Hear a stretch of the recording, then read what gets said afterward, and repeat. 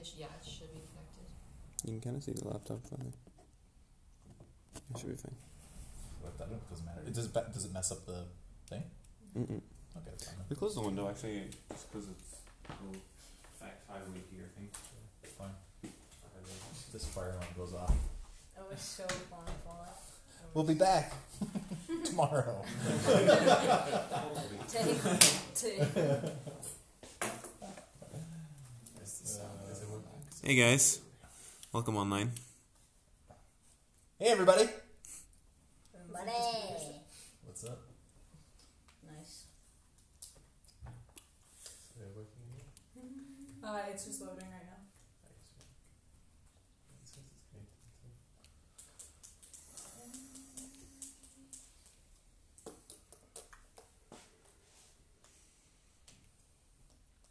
Someone should tell a joke.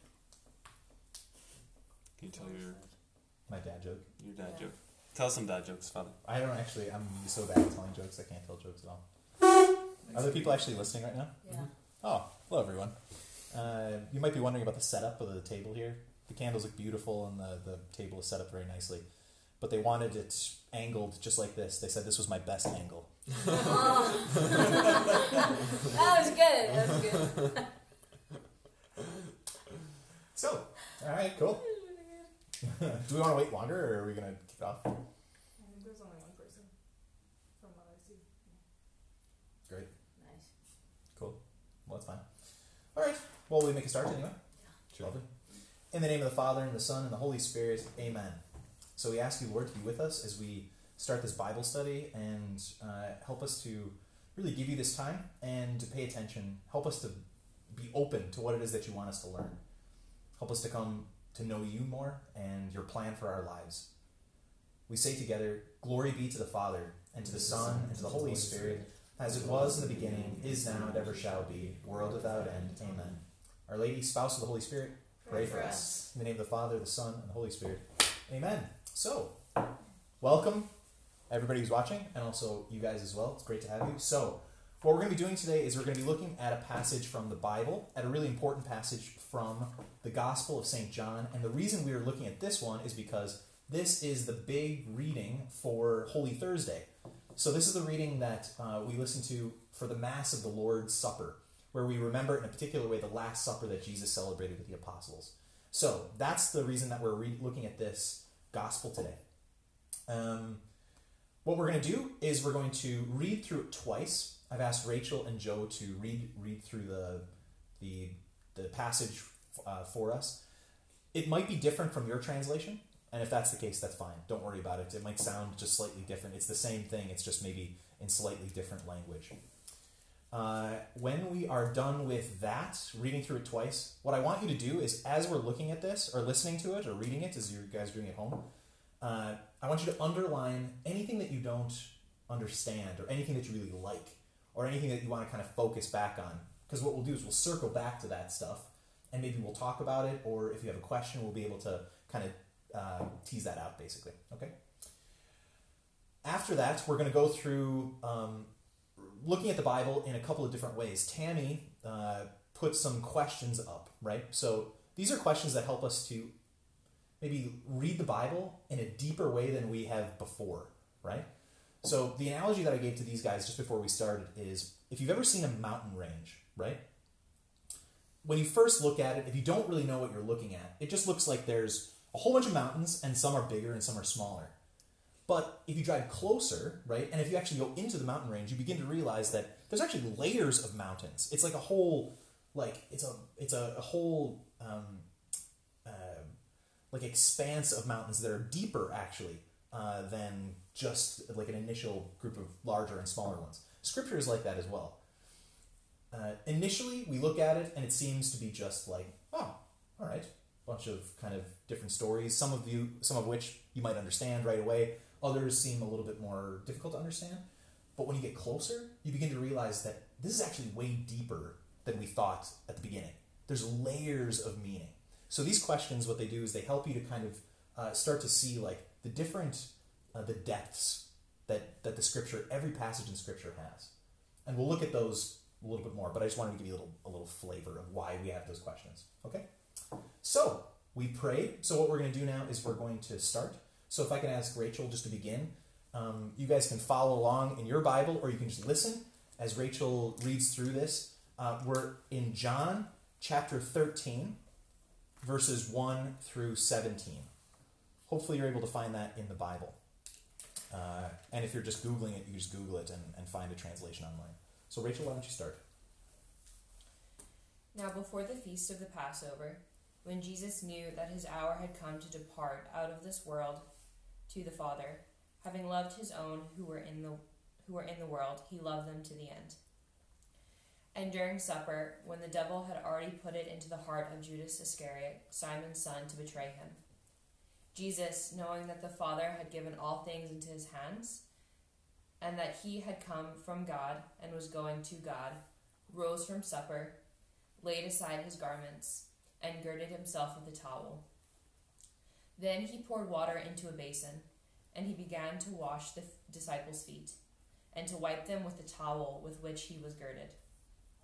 He came to Simon Peter, and Peter said to him, Lord, do you wash my feet? Jesus answered him, What I am doing you do not know now, but afterward you will understand. Peter said to him, You shall never wash my feet. Jesus answered him, If I do not wash you, you have no part in me. Simon Peter said to him, Lord, not my feet only, but also my hands and my head. Jesus said to him, He who is bathed does not need to wash, except for his feet. But he is clean all over, and you are clean, but not all of you. For he knew who was to betray him. That was why he said, You are not all clean. When he had washed their feet and taken his garments and resumed his place, he said to them, Do you know what I have done to you? You call me teacher and Lord, and you are right, for so I am. If I then, your Lord and teacher, have washed your feet, you also ought to wash one another's feet. For I have given you an example, that you also should do as I have done to you. Truly, truly, I say to you, a servant is not greater than his master, nor is he who is sent greater than he who sent him. If you know these things, blessed are you if you do them. Good stuff. Thank you, Rachel. So again, what I want you to do is kind of pay attention. Was there anything that you really liked in there that you were kind of drawn to, or was there anything that you didn't understand, right? And if there's anything that you didn't understand or you want to maybe kind of come back to, underline it, right? These guys know this, but I want everybody to know this. It's okay to write in your Bible. That's a good thing to do, actually. A good Bible, I think, especially like a study Bible, should be like kind of marked up, right? You can write in the sides, and you can underline things. You can even bring a highlighter in. So anything that you guys don't understand or that you thought, oh, that was really class, kind of make a note of that, okay? Good stuff. Okay, so Joe's going to read through it a second time, and then we're going to actually dig into like what this means, and what is it that maybe God wants us to understand through it. So, Joe. Now before the feast of the Passover, when Jesus knew that his hour had come to depart out of this world to the Father, having loved his own who were in the world, but he loved them to the end. And during supper, when the devil had already put it into the heart of Judas Iscariot, Simon's son, to betray him, Jesus, knowing that the Father had given all things into his hands, and that he had come from God and was going to God, rose from supper, laid aside his garments, and girded himself with a towel. Then he poured water into a basin, and began to wash the disciples' feet, and to wipe them with the towel with which he was girded. He came to Simon Peter, and Peter said to him, Lord, do you wash my feet? Jesus answered him, What I am doing you do not know, but afterwards. You do not know now, but afterward you will understand. Peter said to him, You shall never wash my feet. Jesus answered him, If I do not wash you, you have no part in me. Simon Peter said to him, Lord, not my feet only, but also my hands and my head. Jesus said to him, He who has bathed does not need to wash except for his feet, but he is clean all over, and you are clean, but not all of you. for he knew who was to betray him. That was why he said, "You are not all clean." When he had washed their feet and taken his garments and resumed his place, he said to them, "Do you know what I have done to you? You call me teacher and Lord, and you are right, for so I am. If I then, your Lord and teacher, have washed your feet, you also ought to wash one another's feet. For I have given you an example, that you also should truly do as I have done to you. Truly, truly, I say to you, a servant is not greater than his master, nor is he who is sent greater than he who sent him. If you know these things, blessed are you if you do them." Awesome. Again, great thing to do. Highlight. I see some of you guys highlighting. That's excellent. And same thing with you guys at home. And if you at home want to maybe write in any questions that you have, or like if something really you like something, or if you don't get it, then why don't you just type it out and send it in to us, and then Emily can read it out loud, or Rachel. I'm not sure who's going to do that, but anyway, we'll answer your questions. Okay, so now what we're going to do is we're going to look at the first kind of level. Think of the mountain range, right? We're going to look at the first level, or first layer of these mountains, and that's the literal sense of the Bible, which is looking at the question of like, what is the plain meaning of the words? Okay, so start right at the very beginning. Now, before the feast of the Passover. That's really important, right? Nothing in the Bible is like there just like for the sake of it. It has a meaning. There's a reason why they put that in there. So, Passover. Let's remind ourselves, what is the Feast of Passover?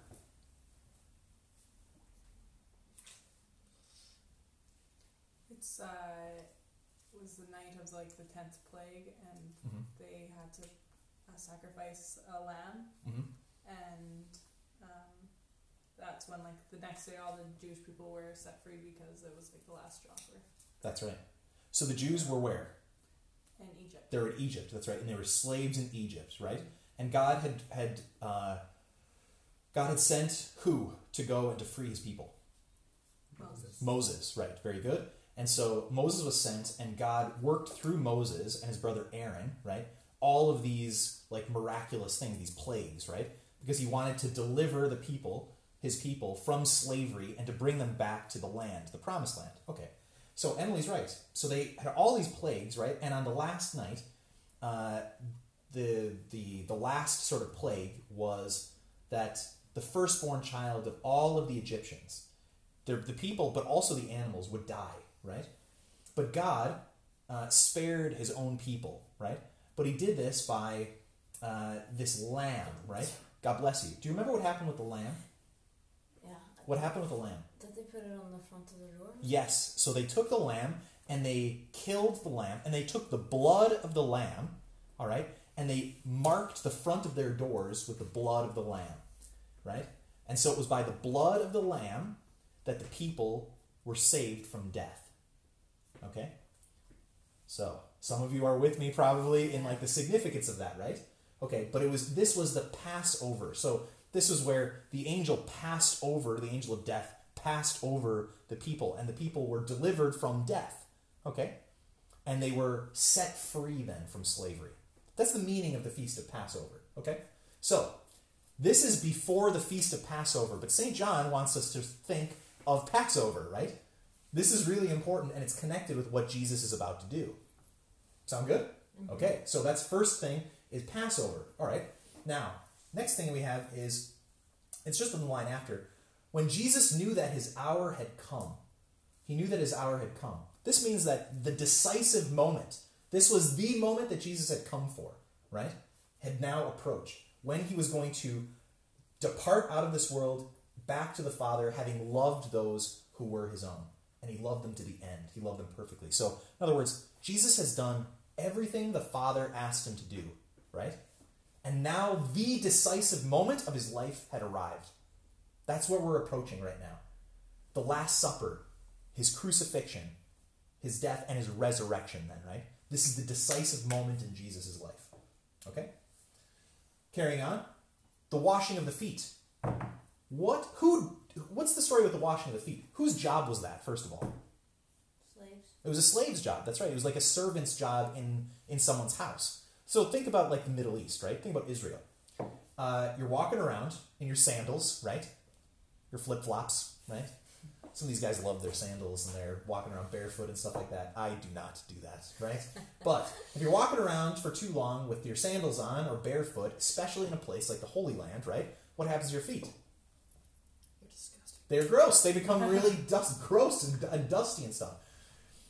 If you came into someone's house, right, and if you were a welcomed guest in their house, and the person had a bit of wealth, let's say, they would have a servant, and it was the servant's job to wash the feet of the guests of the master, right? Okay, so it was a servant's job. This is a very low job, okay? This is something that we need to pay attention to as well, right? Jesus washes their feet. Jesus takes, in other words, the servant's job. But notice, Jesus, who is Jesus? Son of God. He's the Son of God, right? And it says that here. So you're just paying attention to the words, right? Let's see. Jesus, this is verse 3. Jesus, knowing that the Father had given all things into his hands, and that he had come from God and was going to God. God had given him everything, control of everything. He had come from God himself and was going back to God. His dignity, we cannot possibly imagine, right? And look what he does. He gets up from supper. He lays aside his garments. They had like outer garments, so he took off his outer garments, right? And then he took a towel and he wrapped it around his waist.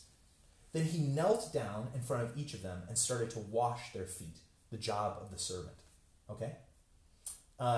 You guys were at the holy hour the other night, right? Some of you guys might have been tuned in.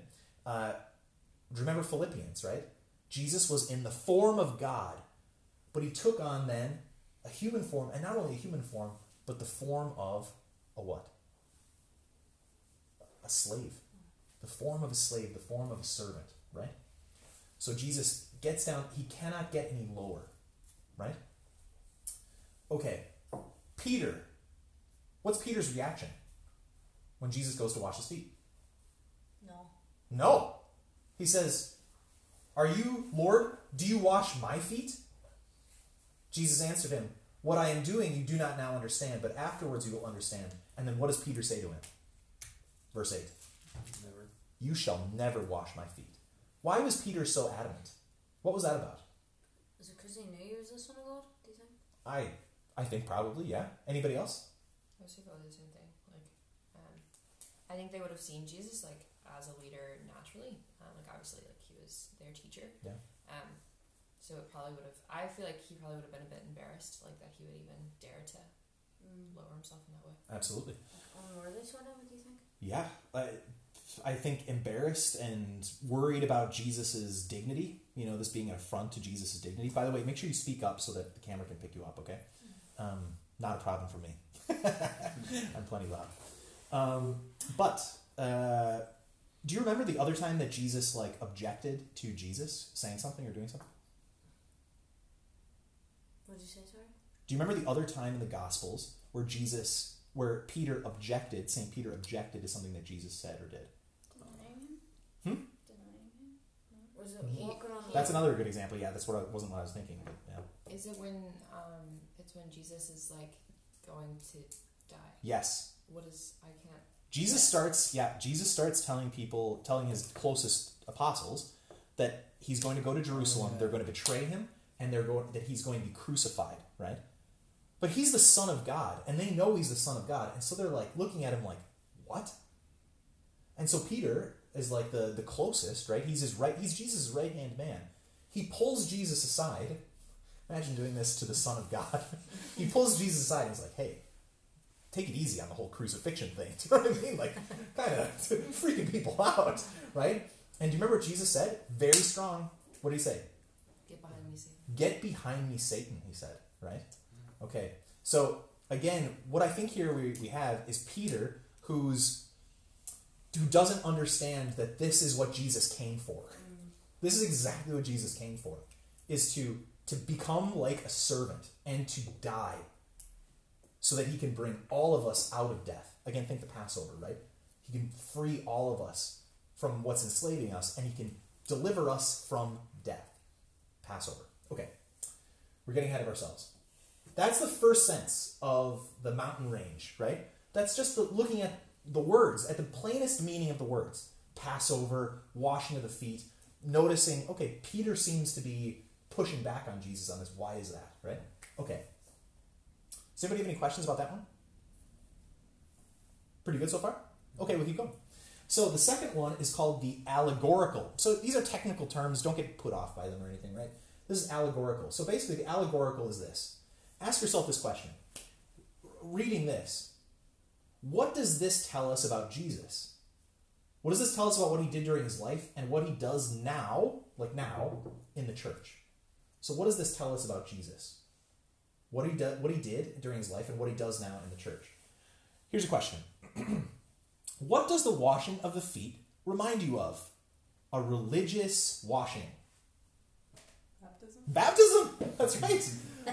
Our mind should be thinking of baptism, right? Okay. So, baptism.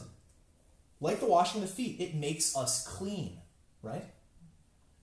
Cleanliness, though, when the Jewish people were kind of thinking of this, it wasn't just like, oh, my feet are dirty and I need to be made clean physically, right? There's like a ritual cleanliness, right? There's a cleaning that needed to happen in order that people would be able to approach God, okay? So Jewish people had like these really elaborate purification rituals, right? So that they could approach God. And if you didn't have those things, you did not approach God, right? So maybe an example would be, this is just an example, it's not so much cleanliness, but of like preparing yourself to encounter God. Do you remember Moses, right? Do you remember when Moses first encountered God in the burning bush? What did he have to do? Take his shoes off. He had to take his shoes off, that's right.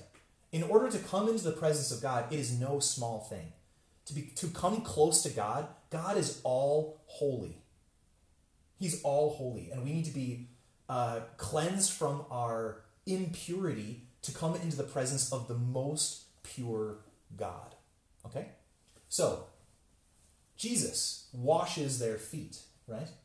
What we are thinking, right, is about what Jesus asked his disciples to do, go out and baptize all nations, right? And also what he does now. Jesus, we baptize people, and it's really Jesus that's doing this cleansing work, right? Let's think about this again, right? What does Jesus say to Peter here in this? When Peter says, "You shall never wash my feet," what does Jesus tell him? That he can't understand, does it? Nope. Go ahead and look at it. Look at it. It's verse 8. If I do not, then you have no part in me. If I do not wash you. Think about baptism now. If I do not wash you, you have no part in me. But this is baptism, right? This is when we are looking at this, this is one of the meanings of this. If he doesn't wash us, we have no part in him, right? He needs to wash us.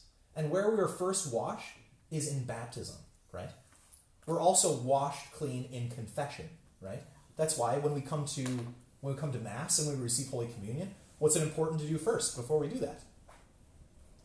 Go to confession. If we have things that are making us that have kind of what's the word, made our souls like impure, things that need to be forgiven and washed away, that's where that happens. It happens in confession. First in baptism and then in confession, right? You're not baptized many, many times. We don't sort of like, hold you under the water. Do you know what I mean? If you've really sinned. Sometimes I'd love to do that. But no, you don't do that, right? No, you hear people's confessions, and that's what you do. Okay.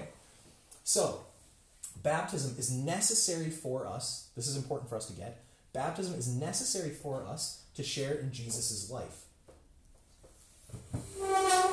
If I do not wash you, you have no part in me. And it's necessary for us to receive the blessings that he wants us to receive. Okay? Sound good? All right. It gets deeper, and it gets even more. Okay? So one level of this is baptism, or religious washing. Okay? Here's a second one, though. There's another time, and this involves a little bit of history, okay? A little bit of Bible history. But there's a second time where this washing takes place, okay? It takes place in the book of Leviticus, way back in the Old Testament, okay?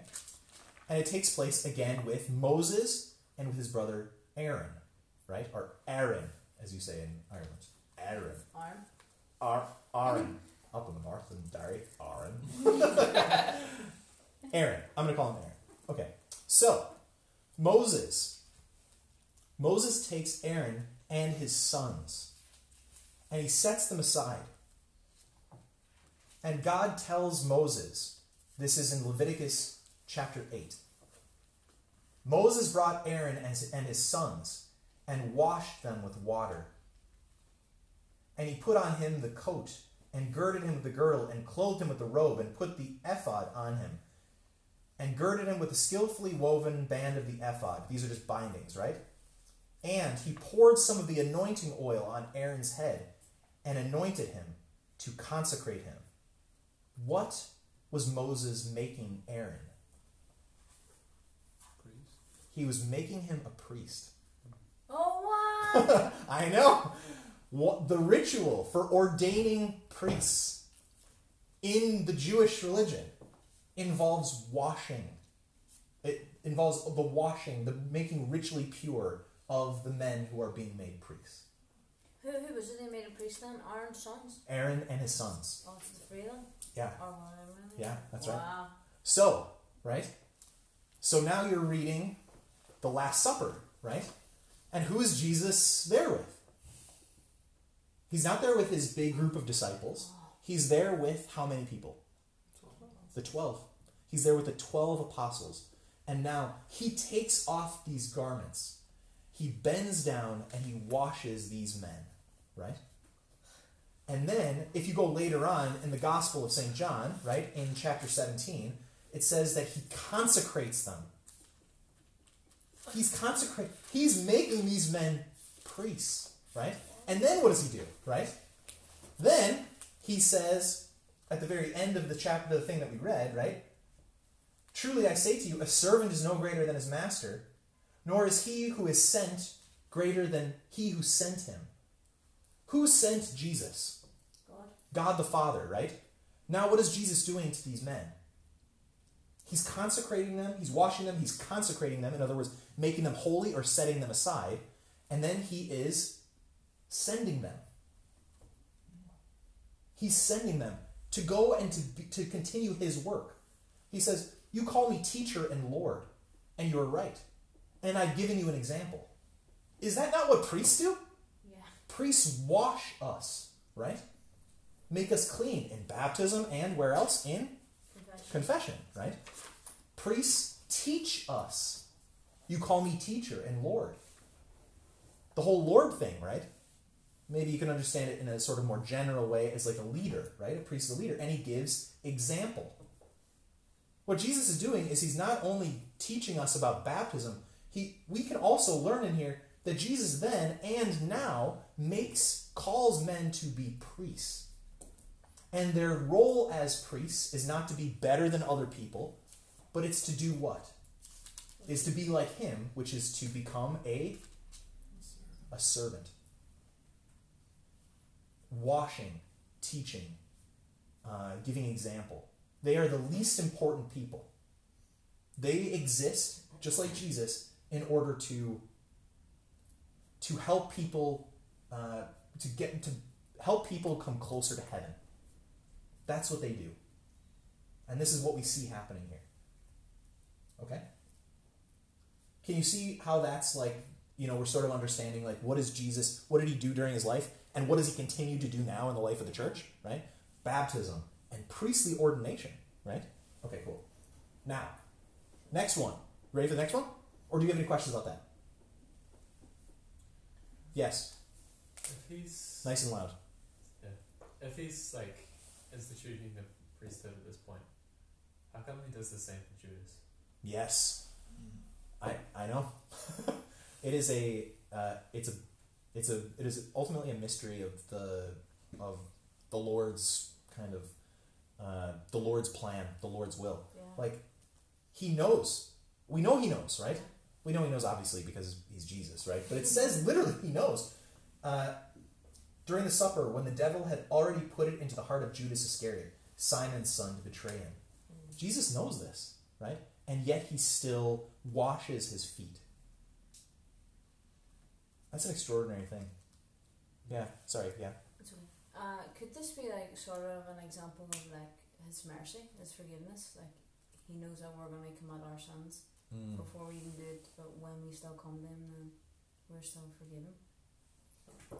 Yeah, I mean, I think that could be part of it, absolutely. And I think the other thing is, like, we all know that Jesus doesn't just call the perfect, right? He doesn't just call the perfect. And sometimes the awful thing about the dignity that we have as human beings, we have free will, right? And the awful thing about that free will is that sometimes we can do horrific things. Yeah. And even priests, even men who have been... This guy, Judas, was with him for 3 years. He saw Jesus feed the multitude, 5,000 people, with a few loaves of bread and fish. Judas saw him raise Lazarus from the dead. He saw him heal blind men. He saw him make people who couldn't walk. He saw all these things, and still Judas betrayed him. The awful reality of human nature, and it's true for all of us, is that we're capable of treating people terribly, and we're capable of being of walking away from our faith. Yeah. It's again, the difference between Judas and Peter, right, is that what? Judas betrayed him. Peter abandoned him, right? So did the rest of them. What's the difference between Judas and Peter? Peter comes back. Peter came back. Peter came back and received the mercy of the Lord, which he gives, do you know? But it's an awful thing of human nature, do you know? And I think the question that you ask is fitting, you know? Yeah, I don't have a great sort of like, this is why, and it makes total sense now. I don't have that. It's just like what it says to me is just how, like, our human nature, like, we're capable of like loving God and real heroism, being like really heroic, but we're also capable of real betrayal and yeah.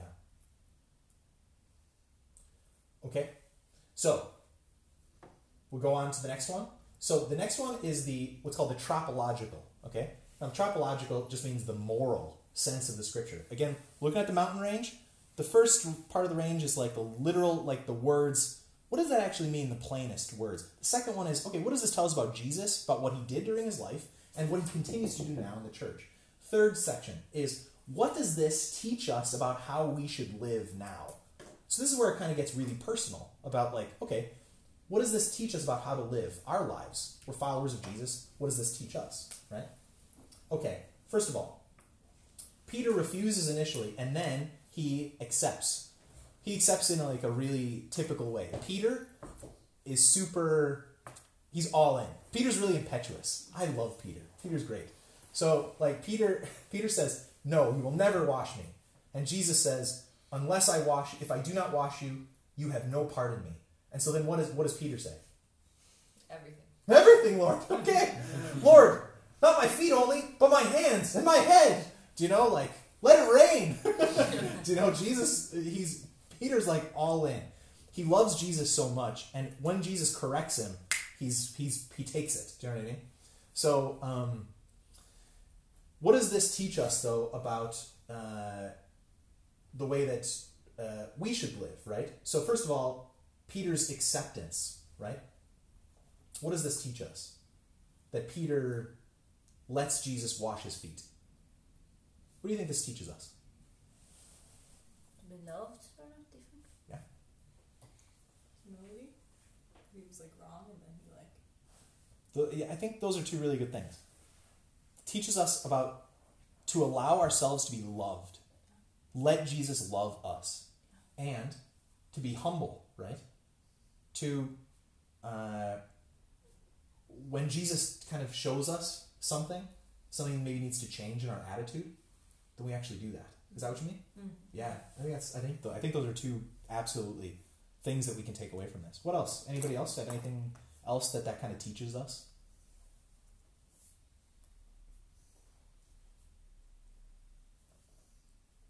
On Emily's point, what I kind of got out of that was like, we need to let Jesus do the work that he wants to do and to trust that he knows better than us. And that's that humility. Jesus knows better than us. Do you know the other thing that it kind of came back to? And it's something that Rachel actually mentioned there, right? What are your feet like? Disgusting. They're disgusting. They're smelly. Some of them are hairy. Joe has hobbit's feet. I don't know if anyone knew that. Okay. Your feet are not something you want people near, typically, right? Okay. We need to let Jesus near the places that we don't want him to be in, right? We need to let Jesus into those places where we would rather he not be looking at and paying attention to, right? We all have those places where we wish no one would even look. We just kind of like, I'm really uncomfortable. I am sensitive about this area in my life. Obviously, it's not your feet, but think about other things, you know? Maybe it's your relationship with your parents. Maybe it's a sin that really has like a grip on you in your life. And maybe you're really ashamed about it, you know? And you don't want Jesus anywhere near that. Or, maybe it's a I don't know, like a really a big wound in your in your like self-confidence. You know, it could be in any number of things that we kind of are like that are sensitive. You know, we're kind of sensitive about, right? I think one of the things that this teaches us anyway is that we can trust Jesus, number one, and that we should let him do what he wants to do, and even let him near those places that we'd rather he not go.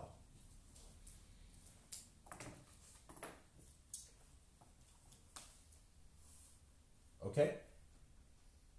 Next one. What does Jesus tell them to do? To do it to others. Yeah. He says now, okay, I'm giving you an example, right? And if I am your teacher and your Lord, and I'm doing this for you, then you should do this for others, right? What does that mean? What does that teach us about how we should live? Jesus tells us to wash each other's feet. Does that mean literally that we're supposed to go and wash each other's feet? No, that's not what that means. Not a trick question. Not a trick question. But what does that mean in terms of how we should live? What do you think? Being nice. Being nice? Okay, yeah. Do to others what you would want to be done to yourself, sort of. Yeah, very good. Be kind, do unto others as you'd have them do unto you. Yeah, very good.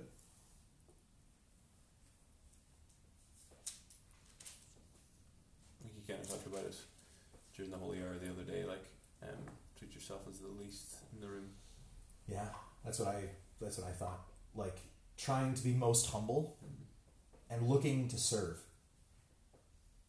Looking for opportunities to serve. So let me get really practical and uncomfortable. You're going to hate this, by the way. You have dinner. And you're sitting around afterwards. And your mother gets up to start clearing the dishes. What does washing the feet look like there? That's good enough first. Getting up and doing it. Is looking and seeing, how can I be of service to my mom, to my brothers and sisters who are at home right now? Everybody's at home. Everybody's stuck at home, right? And the most natural thing, the thing that comes easiest for us, is for us to think about ourselves, right? And to try to do the least amount that we possibly can. And to let other people do as much as we can possibly get away with them doing, right? But Jesus is teaching us otherwise here, right? And just to point this out, not only is this the right thing to do, but this is the way to live really fully, right? Jesus said, the last line. What is the last line in what we read? Verse 17. If you know these things, blessed are you if you do them. Blessed are you if you do them, right? if you want to start to live more joyfully, more gratefully, more fully, become more selfless. The more selfish you are, the more miserable you are. I guarantee you. The most miserable people I know are the most self-absorbed.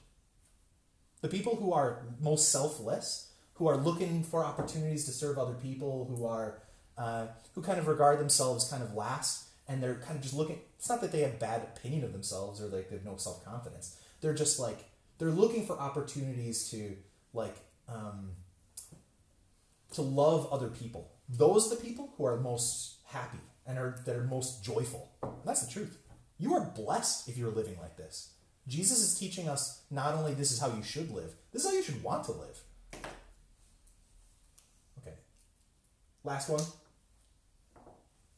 Anagogical. So again, layers of mountains, right? First layer, what is it that, what are the plain meaning of the words?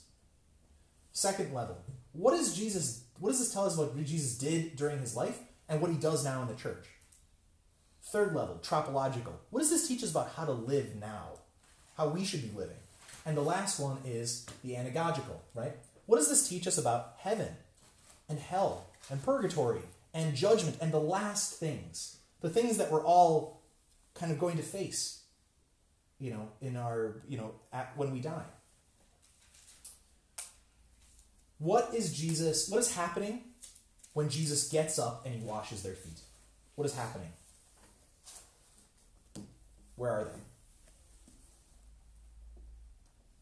Like in the spiritual sense? Nope. Oh. Where are they literally? In the dining table? They're eating. They're having a meal, right? That's what they are. They're having a meal, okay? And Jesus gets up and he washes their feet, right? His washing, again, think of baptism, makes us ready for what? Eternal life. For eternal life, for heaven. His washing in the washing of the feet makes them ready for this meal, right? His washing of us in baptism makes us ready for heaven. Okay? What kind of cleansing needs to happen, right? Their feet needed to be washed for the meal, right?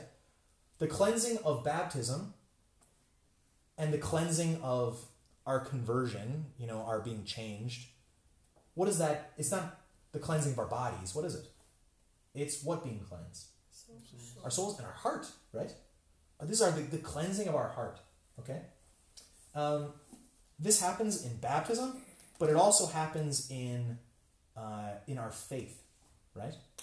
And in listening to kind of God's word. It's God that does the work, right? It's not like it's just you being really, really good, right?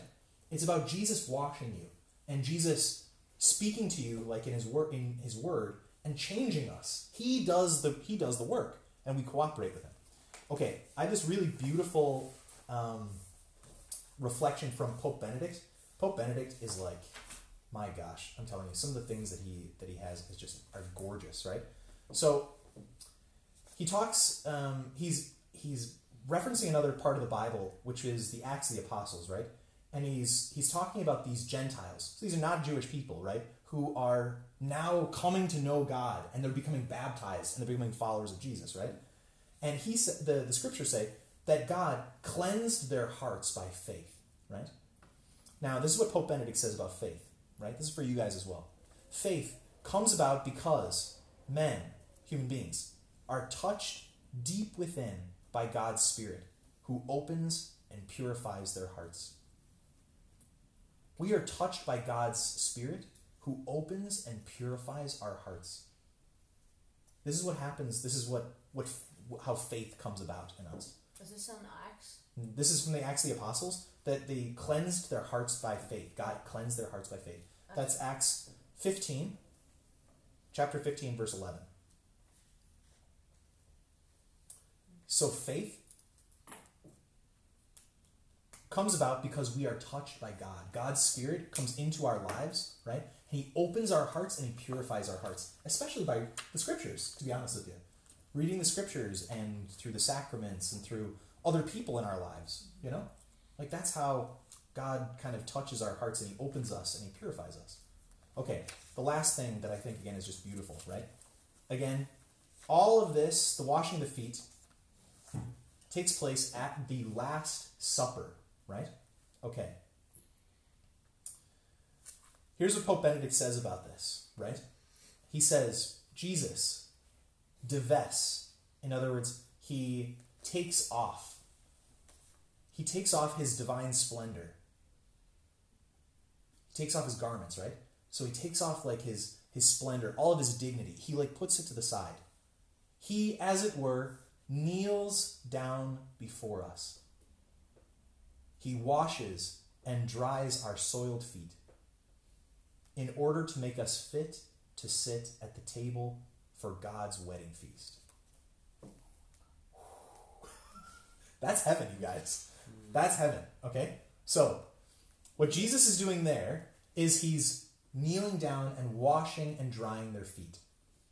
What he does for all of us through especially the Eucharist, through confession, through baptism, is he kneels down before us, humble, so humble, and he washes us, our feet, our disgusting feet, and he purifies us, and he makes us ready to sit at table at God's wedding feast.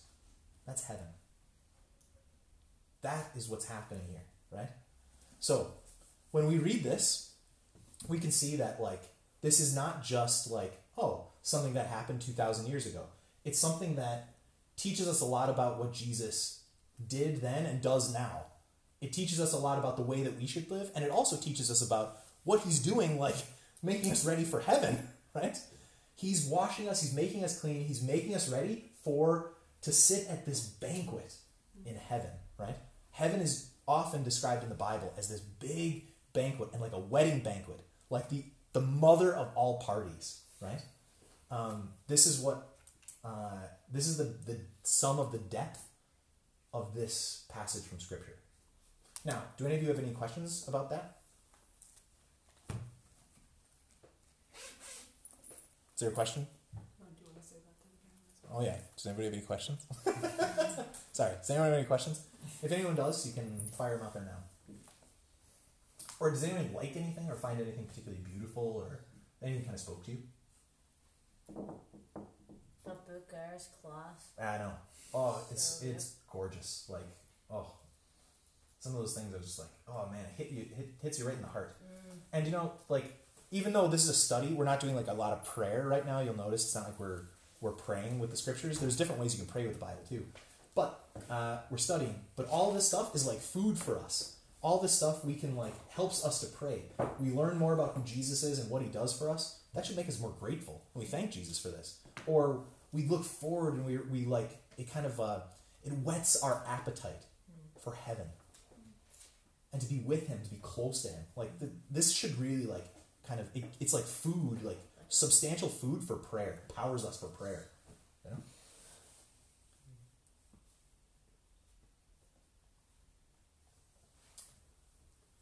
Anybody else? Anything else that really you loved or you didn't get or? Something like, so my prayer this morning, I was reading through the Passion. I was sharing this with Emily, and like the bit, like just all the different translations, like in all the Gospels, and when they talk about like Judas and his betrayal, and like in most of the Gospels, he betrays him with a kiss, and I have the book Insigne Jesu, and in that book, at some point he mentions like if Judas would have just looked at Jesus, the betrayal would have been washed from his heart, and so like just kind of seeing it here again, like Jesus washes Judas's feet, but still that betrayal like is there, and just to kind of like, I don't know, it's just mind blowing, like I feel like if Jesus was to get down on his feet, like on his knees and like wash my feet, like how could you have betrayal in your heart? I know. Yeah. Like it just kind of, like in my head, it just kind of picks like this, like paints this picture of just like complete betrayal. Yeah. Complete. It is. It's extraordinary. And yet it's amazing what you can justify, right? Jesus doesn't kneel down and wash our feet, but Jesus makes himself so small that he can fit in your hand. Yeah. And we betray him all the time. Yeah. You know, you do not get any more humble than the Eucharist, right? He makes himself so small that literally we can treat him terribly, and we do all the time. And it's like we do it thoughtlessly. I think that's a really good point. Like, you know, if he just looked at him, in other words, if he just like stopped and thought, "What am I doing?" You know, I think most people, myself included, like we just don't think like what we're doing. We just kind of like plow on, and it's like I don't know, we don't think about like that like we're being unfaithful sometimes. When we're being unfaithful, we don't think about it. I also think it's powerful to think too, like had Judas come back to him afterwards, he would have been like, bring it in. That's it. We could have been reading about Judas as a great apostle to a different country. We could have. We absolutely could have done that. Jesus would have welcomed him back completely. Absolutely. Just like he did Peter, just like he did all the other apostles who abandoned him.